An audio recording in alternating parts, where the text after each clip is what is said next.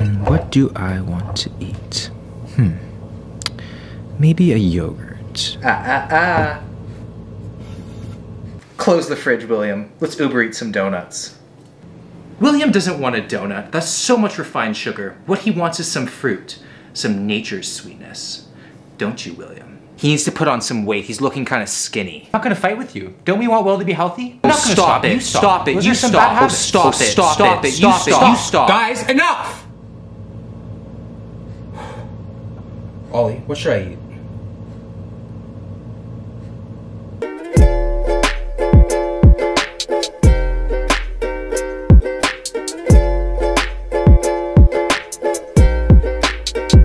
What is going on, guys? Will here. Welcome to the video. So for the past couple years, I've been tracking my calories and weighing out all of my food on a food scale. It's just become second nature to me. But I was curious to see how would I do now without the food scale. So for the next 7 days, I'm gonna be trying out the intuitive eating approach. So intuitive eating, it's not a diet. What it is you're listening to your internal hunger and fullness cues to dictate your eating habits. So to be quite honest, I'm very stressed out about it because as you all know, I have a very big appetite. And if I'm listening to my body right now, it wants a dozen donuts, pizza, and a large milkshake. So hopefully by the end of this video, I don't look like I got hit by a car and swallowed the airbag, but we will see. So this is not a cheat week. This is not eating whatever the hell I want. There's a big difference between eating whatever you want and intuitive eating, which I'll explain in this video. So let's get it started.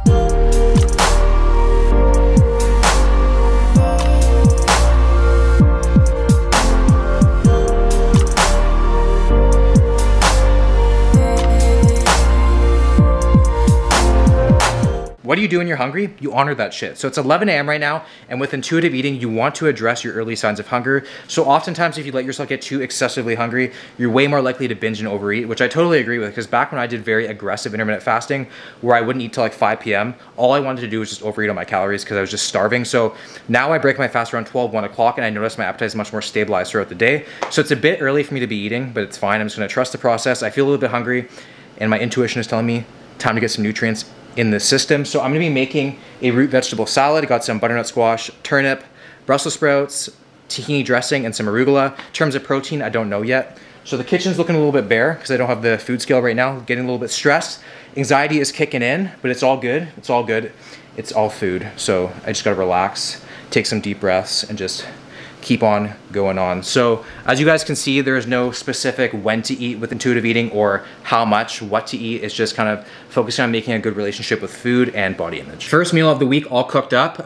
Macros are unknown, so I'm feeling a little bit sneaky and like I've done something bad. So kind of like that feeling. Also here I have my tahini dressing that I didn't weigh out, so I'm living on the edge right now. If you do not weigh your tahini or like peanut butter or oils and stuff like that, you don't care about many things in life because that is just living at its finest. I don't really recommend people going right to intuitive eating, especially if you have no experience with tracking calories at the beginning, because there's two different types of hunger. There's physical hunger and then emotional hunger. So physical hunger is like the biological urge to eat, like you actually need to eat and like your body will actually use the nutrients and it needs the nutrients, versus just emotional hunger, like if you're lonely, sad, or you're bored. So I really do recommend most people to have an idea of their calories coming in, because like I've been weighing my food out, so kind of like when I was just like eyeballing it, I could still kind of estimate in my head.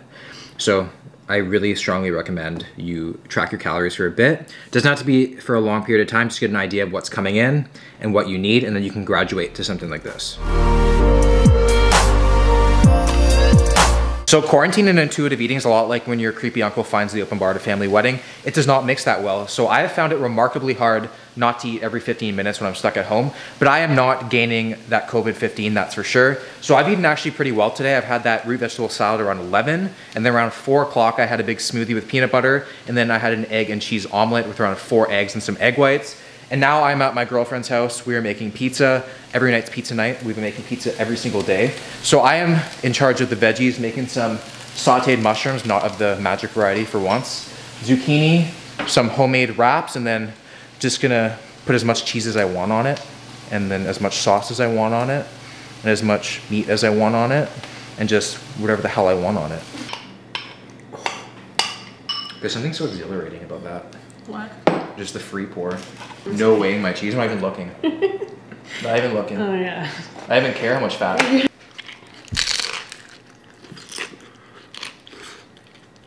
Definitely have not had enough protein today. I'm wasting away. So I thought the pizza was gonna be the last thing I was gonna eat today, but then the Halo Top was in the freezer and I was just like, Will, consume me. And I was like, you know what? Sure. So I'm gonna have this. And then when I was walking upstairs, then this vegan chocolate chip cookie was like, you know what? I'd be a really nice pairing with the ice cream. Please just eat me. And I was like, no.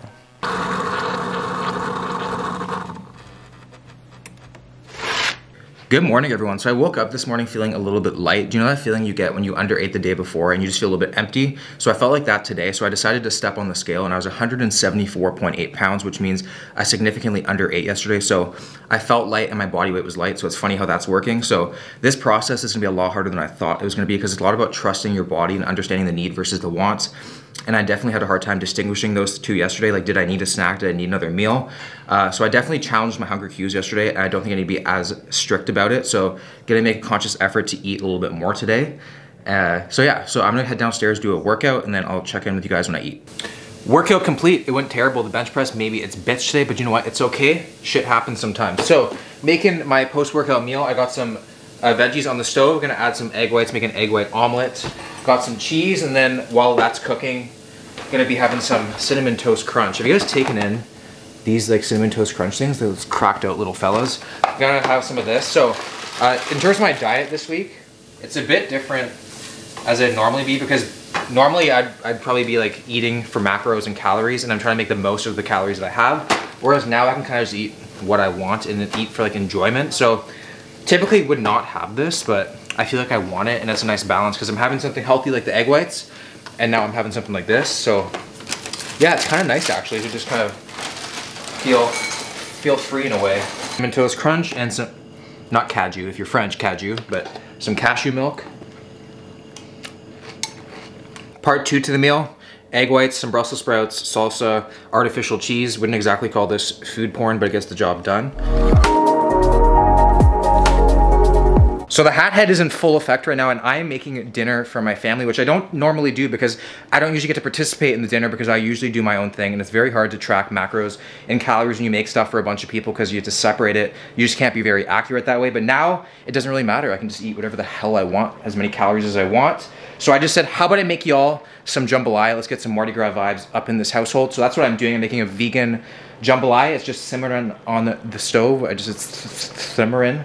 I don't know what quite happened there, I just forgot some English. But what I'm gonna do is transfer the jambalaya into a pan, sprinkle some cheese on it. Whenever I can put cheese on something, I do it. Like if I was Tinkerbell, cheese would be my pixie dust, you know what I'm saying? So I'm gonna do that and then enjoy dinner with my family.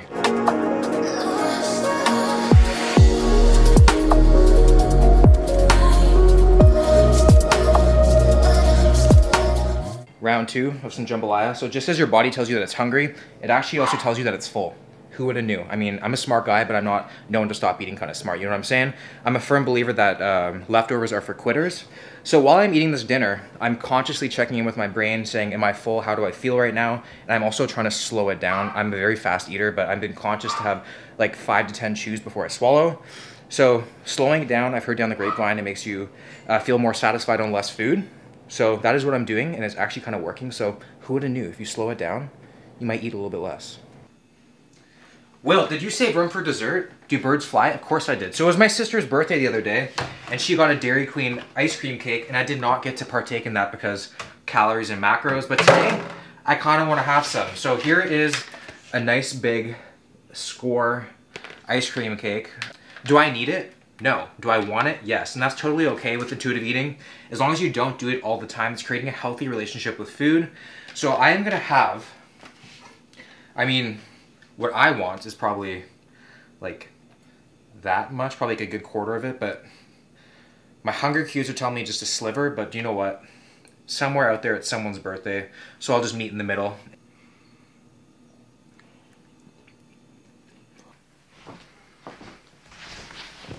Craving some tuna of the canned variety and some toast of the bread variety. So maybe some tuna on some toast, a little dollop of Miracle Whip, some cheese, put it in the oven. That's a tuna melt. That's gonna be meal number 1.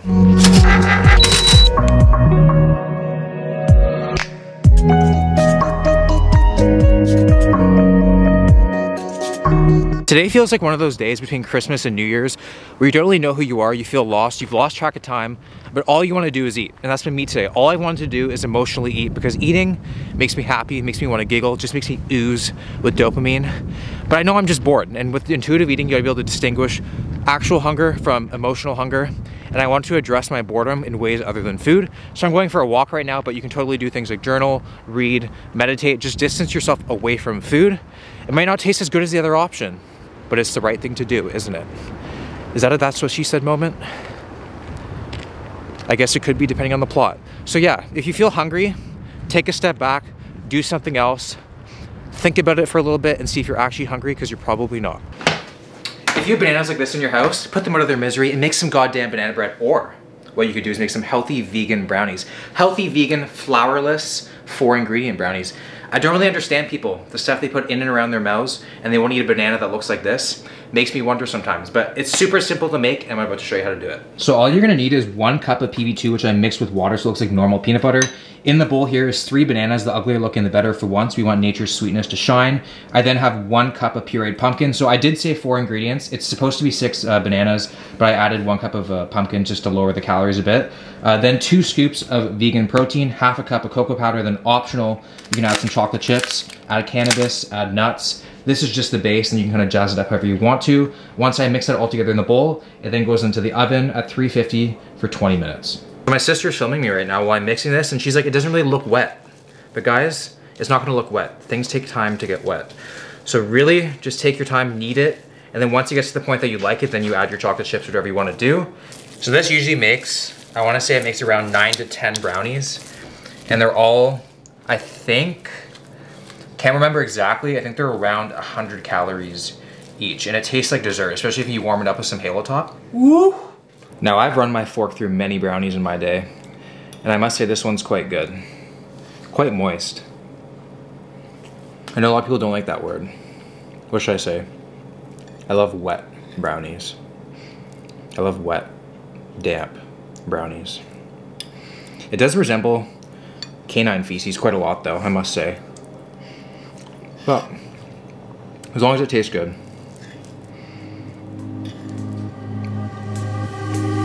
I'm not in the mood, but you'll be here soon. Everything feels wrong, guess I'm just in a bad mood. Feeling broken hearted over something that. Let's see if Ollie likes PB2.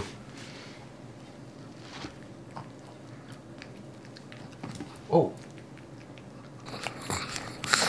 Getting ready to work out now, feeling ready to go. So I'm drinking a pre-workout here, and the pre-workout I have been taking is this All Max Impact Igniter, hardly know her. So it's a pretty strong pre-workout, around 400 milligrams of caffeine per scoop. I must note the past couple days, I've had a lot of energy. Been walking around 15,000 steps a day, just can't really sit still, and my overall mood has just been awesome. I've just been a happy boy 24/7 long. So I don't know if that means I've been in a caloric surplus. I don't know if it has anything to do with the diet itself, but it's been good. So let's get into the workout.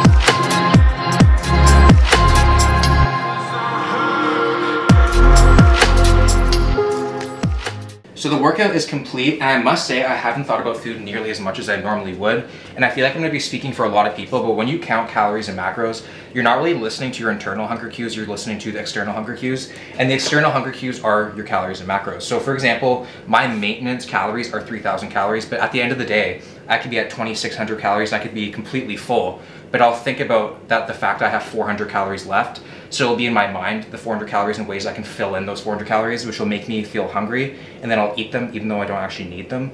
And it goes vice versa, so I could even be like at my 3,000 calories and I'll be hungry, but I won't allow myself to eat.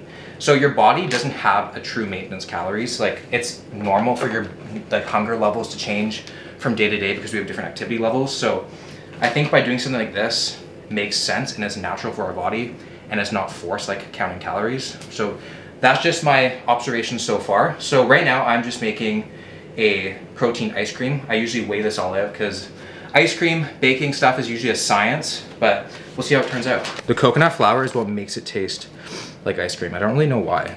Even when you smell it. Gotta break them up a bit. Ollie, do you like strawberries? I'll cup that.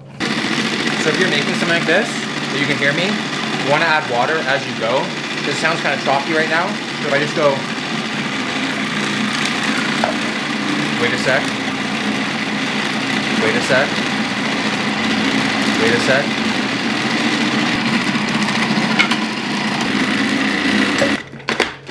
See when you add the water, and like it makes that choppy noise. It's not what you're going for. Oh, extra creamy looking today. Now, you could eat it like this, and it would just taste like you're having Dairy Queen at home. Quarantine Dairy Queen. Or, what you can do is add some toppings, like Walden Farms pancake syrup. Love this stuff. Syrup on ice cream. It's pretty good, actually. PB2 goes on everything. Literally everything. Be very careful. And there you go. Look at that. Calories, unknown. And I'm okay with it. So we decided to order food in today, which I'm gonna go pick up very shortly. It's always nice to be able to support local businesses, especially with what's going on. So I had a lot of protein today, not a lot of carbs, not a lot of fat. So I thought it makes sense to order something with a lot of carbs, a lot of fat. So I ended up getting a burger, cheeseburger with some fries.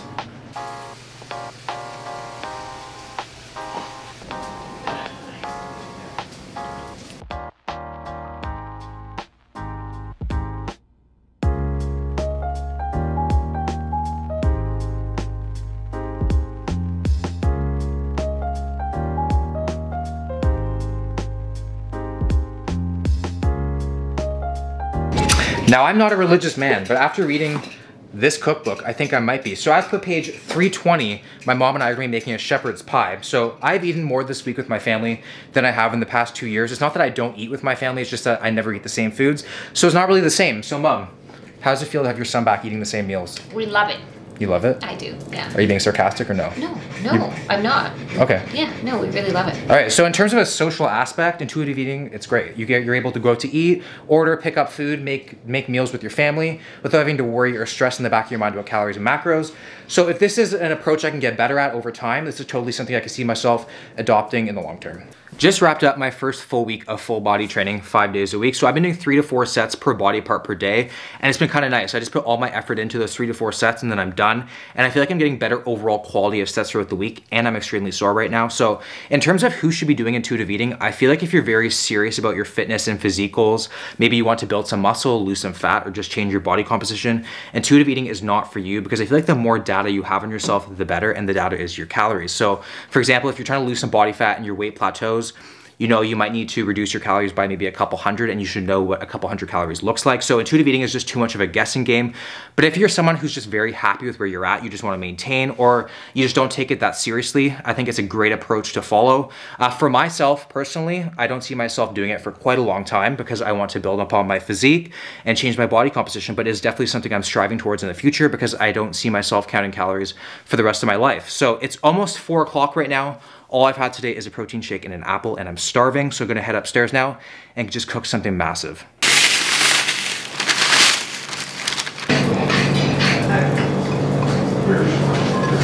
Worried about Mary, you're in. There's soup in the bag. There's soup in the bag. So picked up some vegan Japanese food, which you don't really see too often, so it's kind of cool. So I got 3 rolls. One has mock beef, mock pork, and then a rainbow roll. Then got some sort of a beef udon noodle soup, and then a soy chicken teriyaki.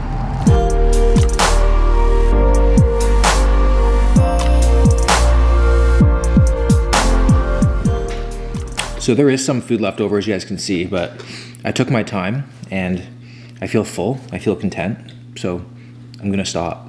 A full week of intuitive eating is in the book, so I stepped on the scale this morning at 176.8 pounds, which means I put on 0.4 of a pound. That could have been water, that could have been sodium, that could have been a variety of factors, but I pretty much just stayed the exact same weight as what I started at. So am I surprised about it? I am a little bit. I thought I was gonna put on a little bit more weight than I did. You know, I ate more calories earlier on in the day than I normally would, and at no point did I like not let myself eat. If I felt hungry, I ate. I ordered food in a lot more than I would. I ate with my family. I had those indulgences here and there that I showed you guys. So I just want people to know that anti-diet does not mean anti-health. With intuitive eating, you're still focusing majority of the time on nutrient-dense foods, but also allowing yourself the opportunity for indulgences here and there without any guilt. And I feel like with today's diet culture, it's way too restrictive and you feel way too guilty. Like if you want a piece of cake, you should be able to have that piece of cake, enjoy it, and move on. Whereas now people don't allow themselves to have a piece of cake, or they try to find ways to mask the cake. Like maybe if I have a couple of rice cakes, that'll curb my craving. And what that does, it just causes you to binge. So be able to have that piece of cake, enjoy it, live your life, and move on. So did I do intuitive eating perfectly? No, it takes a lot of time to master. I do see myself going that direction in the future.